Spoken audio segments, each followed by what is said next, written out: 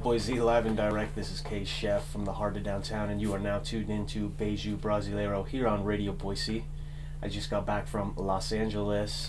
Got to sit down with the one, the only Azymuth following their sold-out Los Angeles performance. It was an incredible experience. Huge thank you to everybody at Art Don't Sleep that made it happen. Specifically Jasmine, Amanda, Adrian Young, Ali Shahid, Mohammed, and of course Azymuth, Ivan, Kiko, Alex. It was just an overwhelmingly beautiful experience, and I'm excited to share it with you all. Some years ago, I stumbled upon several Azymuth albums while record shopping. Soon I became engulfed in their unique sounds. On a whim, I messaged Ivan Conti, the longtime percussionist, and asked if he'd be interested in doing an interview while the band was in Los Angeles for a concert at the Lodge Room. We exchanged several messages over the next few months, and finally, I received the following voice memo a week before the show. Yeah, just try to do something in my hotel if I have time in the 11 o'clock in the morning or something like that.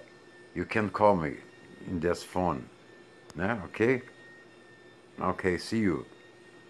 Big hug. This confirmation was all I needed to pack my car up and make the 14-hour drive overnight from Boise to LA.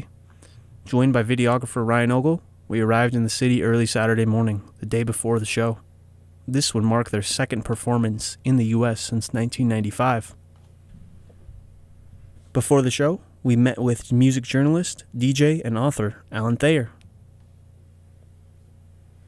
Azymuth fans came in all forms, but they shared the same genuine enthusiasm for being present at this landmark performance. The show was an uplifting experience. Backstage, there was a buzz among attendees unlike any I had ever seen at a concert. Bestowed upon me is the honor of presenting a small part of the Azymuth story, the creators of Samba. On all accounts, they've earned themselves a spot among the jazz legends.